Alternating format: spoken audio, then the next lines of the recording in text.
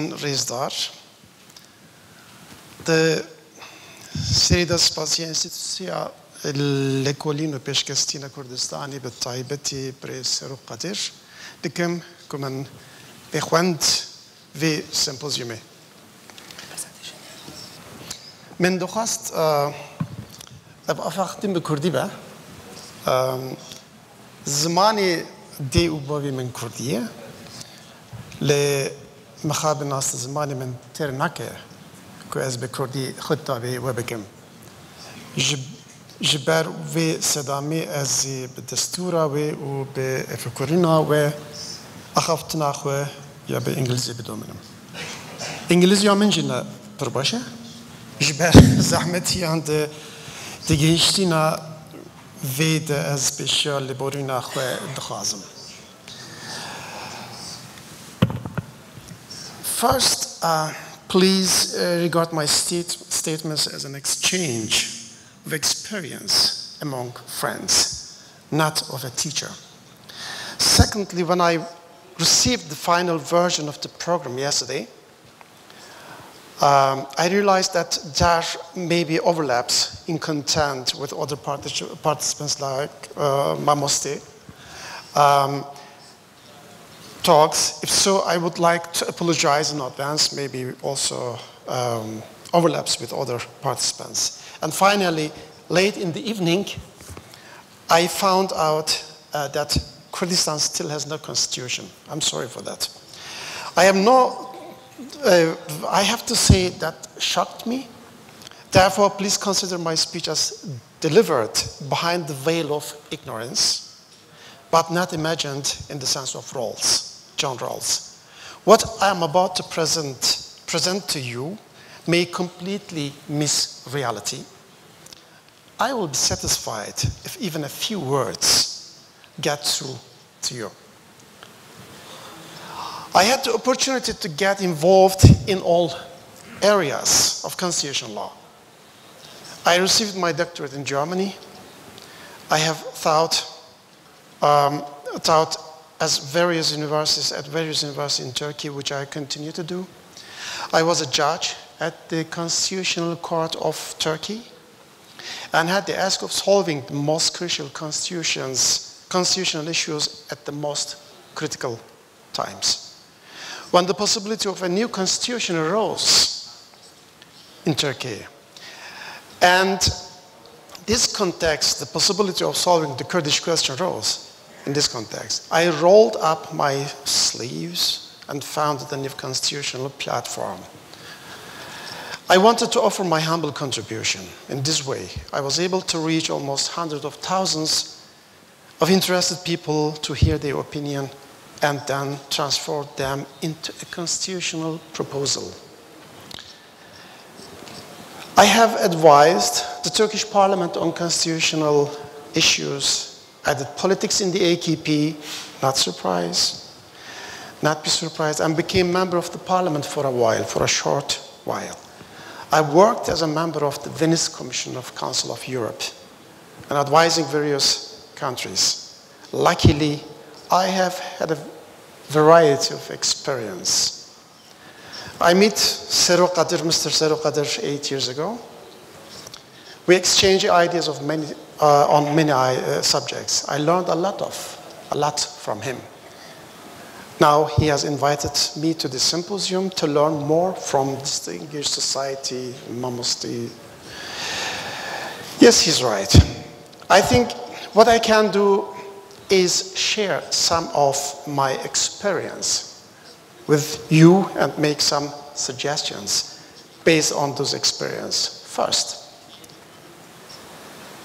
in my opinion, commitments and policy statements may have symbolic value in the structure and functioning of state, but they do not ensure sustainability. Their fate depends on the outcome of the good versus evil battle in the inner world of the people or groups in power. And believe me, the inside of human being without barriers, without limitations, offers no guarantee for freedom and peace. The human being is evil. The good in it can only assert itself if the evil is disciplined by external barriers. Only then can the potential of evil transform itself into a productive dynamic. Second, the fact that a state is democratic, liberal, and constitutional at the national level does not guarantee that it will behave according to the same principle in international relations. These may behave more cautiously and moderately, maybe.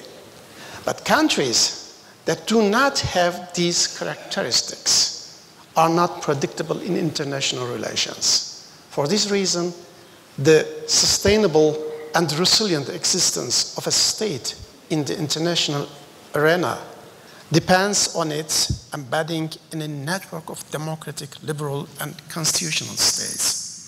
Otherwise, existence depends on cyclical tactics or balance of terror.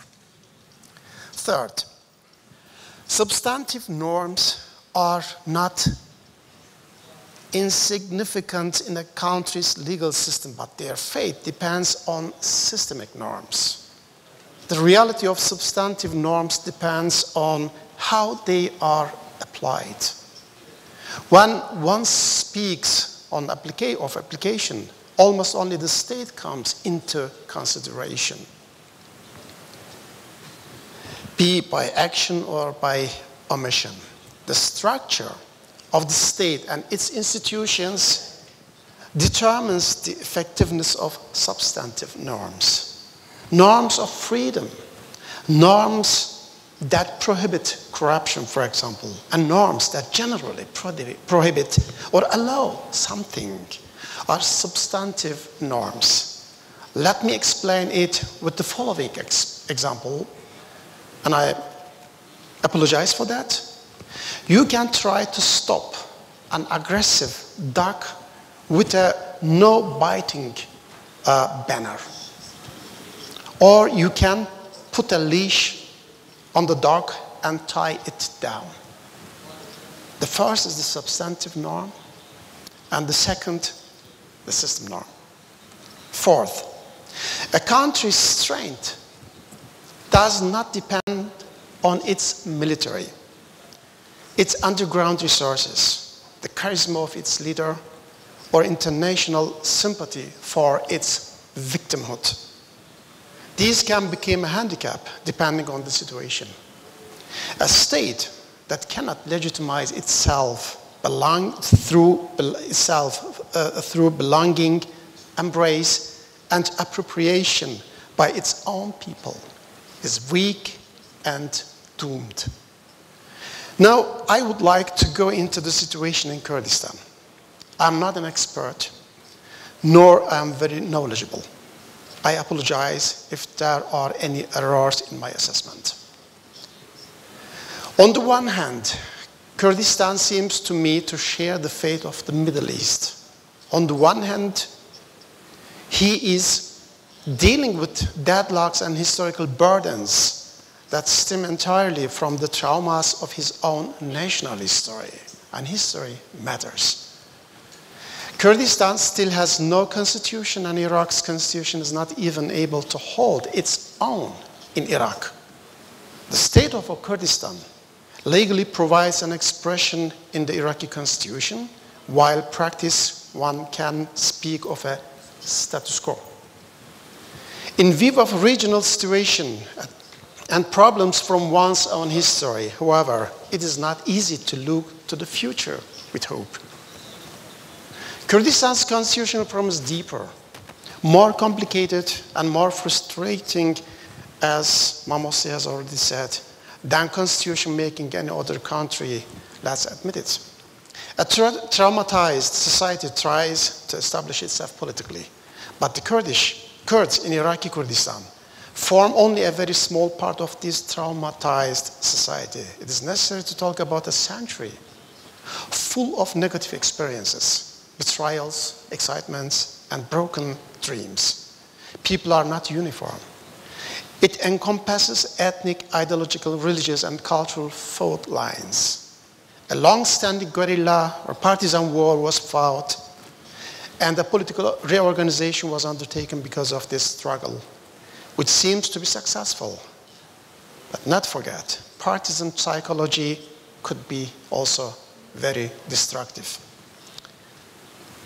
These are, on the one hand, a handicap, and on the other hand, an opportunity for a healthy start here.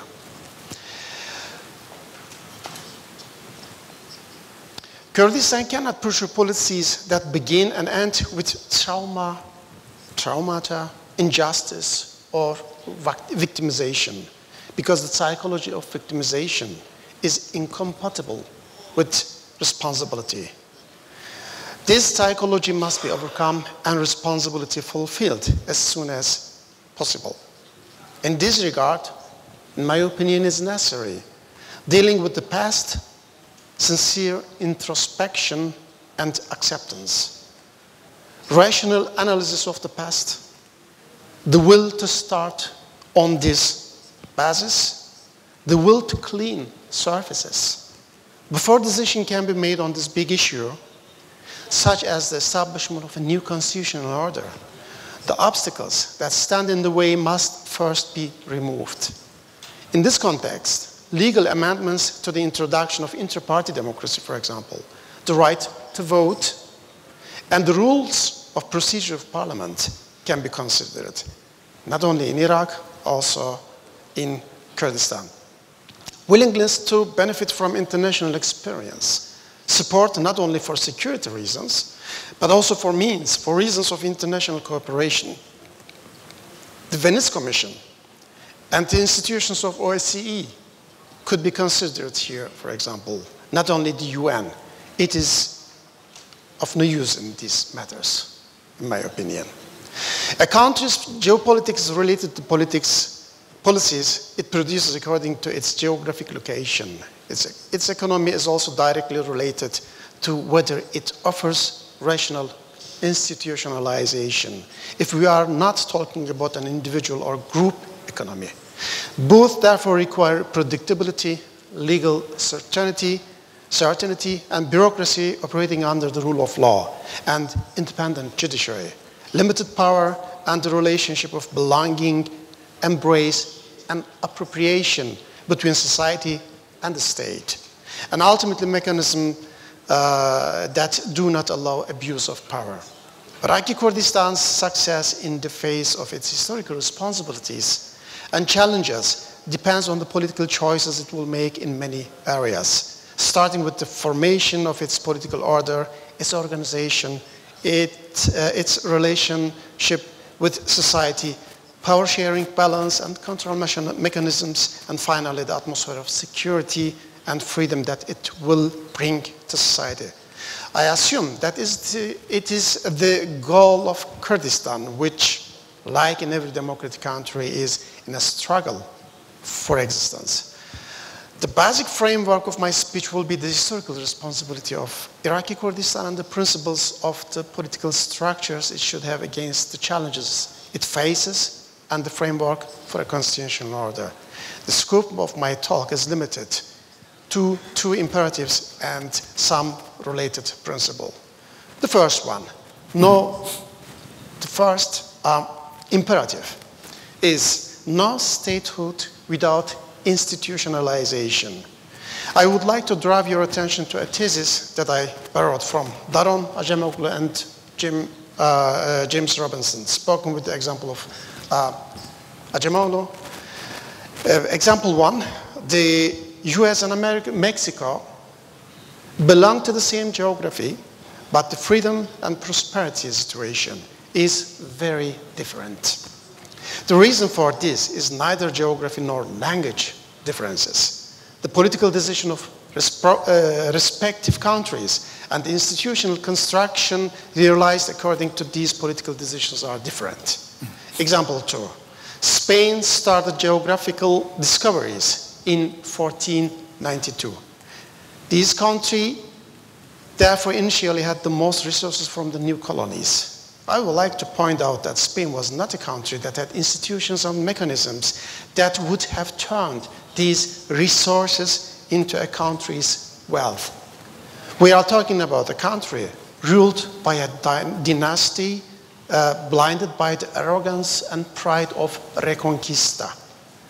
Towards the end of the 19th century, Spain became a country unread in Europe. But Great Britain, on the other hand, Great Britain began its colonial activities 100 years later, after Spain. There wasn't much to plunder in the colonies he owned. At the end of the 19th century, England became an empire on which the sun never sets. The parliamentary democracy that developed in the process shaped the whole world. London is the center of financial and trade disputes that occurs around the world. This is due to different political decisions and, consequently, different institutions. In Spain, wealth flowed into the palace. England preferred to share wealth through inclusivist institutions. They certainly went hand in hand with separation of powers. Professor Osman, look at it's this. 2 minutes. Yeah. Okay. So the institutions should be inclusivist. And the institutions should also be participatory. The participation and representation of the people based on equality and equivalence is required for state building and state administration. I need more time. You can try to conclude in yes. a couple of minutes, please.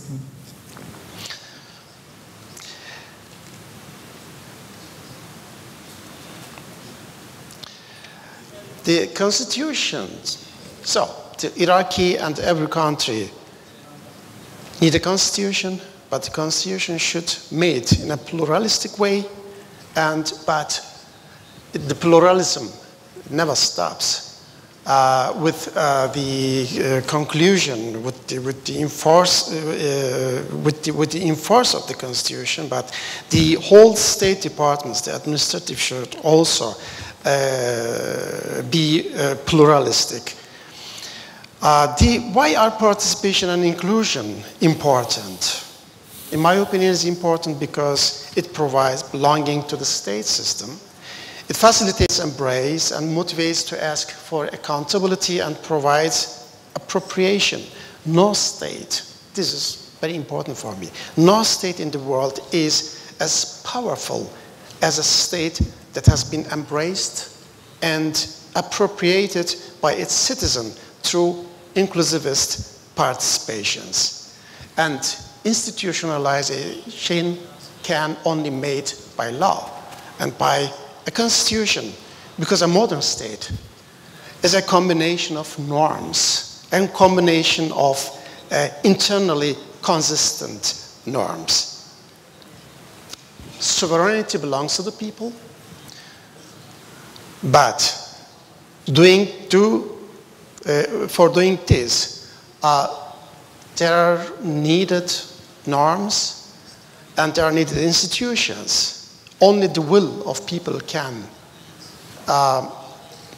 be effective through these institutions and norms. Without institutions and without norms, we can't talk of a sovereign people. Without separation of powers, there is essentially no constitution as set out 233 years ago during the French Revolution. I want to come to the end.